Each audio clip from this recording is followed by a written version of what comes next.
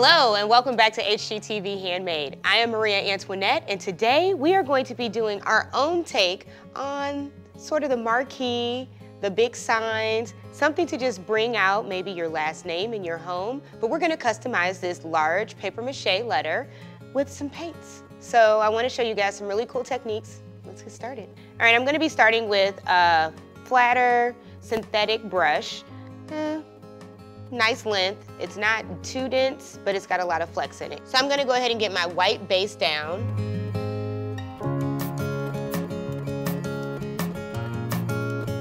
I always find when painting something like this, it's always good to have an inspiration. My inspiration just happens to be behind me. We are going to be bringing that onto this letter. All right, now that we got our white base down, you notice I only took it 3/4 of the way down because the rest of this is going to be a mirage of blues. I'm gonna use the same brush I started with my white with and dip it into the darkest color.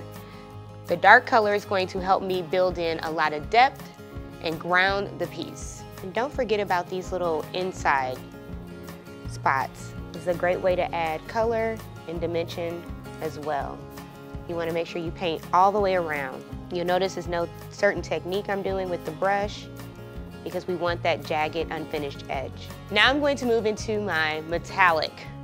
This is a beautiful sea foam color. It's got a metallic pearlized finish. We're gonna go in behind that blue that we just put in, the dark blue. We're gonna add in some shadowing and depth with that. And it's okay if you overlap.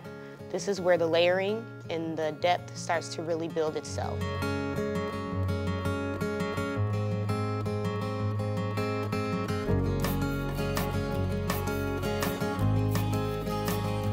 Using different angles of the brush also create amazing technique and texture. So going from the sides of the brush, flat on, or even the tip of the brush allows to build in great texture and movement. And now we're moving into our next shade of blue. This is a little bit lighter than the metallic, and of course it's lighter than the dark. You'll notice that I'm not really worried about drying each layer because I'm not really touching the previous layers a ton. And if I do, a slight bleed of those colors together just adds to this. Now we can go back into our blue, add a little bit more dimension.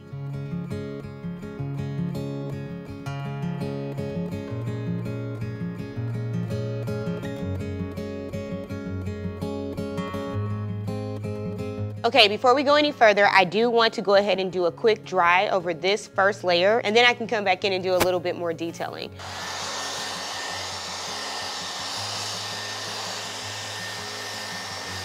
Now I'm gonna go in and detail a little bit more, add more layers, add more texture.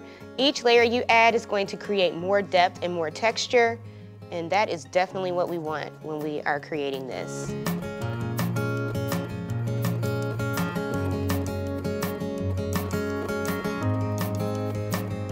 Now I'm doing this on a small scale. Could you imagine doing something as beautiful as a piece like that, or even larger? You can even make an accent wall using this same technique, layering, using different colors in the same family. I mean, different ranges of colors in the same family. So you know you can do a wall accent of purples or blues. Just have a lot of fun with it. It's a very happy piece.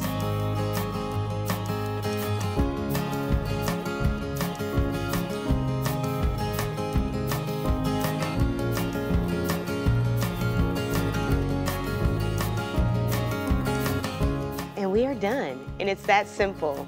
It's very therapeutic, it's absolutely beautiful, and you made it. This would be an amazing party to throw with your girlfriends, get a whole bunch of letters that represent each person's name, and you guys can all customize them for your home. Comment below of some other ways that you would use this. Don't forget to give us a thumbs up, subscribe, and we will see you in the next video. Bye. Yeah, call me Bob Ross. Yes.